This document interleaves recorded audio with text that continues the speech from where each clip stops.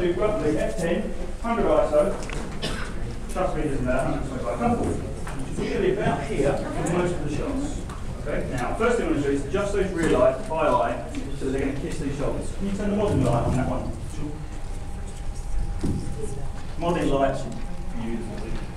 I'm just going to roughly put that on the shoulder. These are probably too far in. Can you move that one so that it kisses these shoulders? Bring it this way and down a bit. No, this way, and down.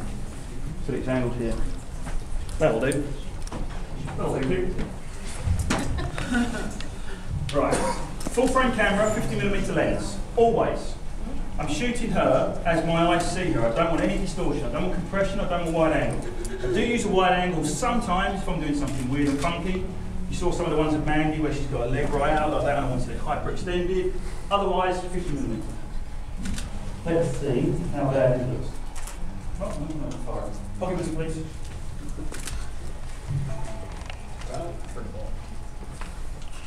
What channel are you on? 1. There we go.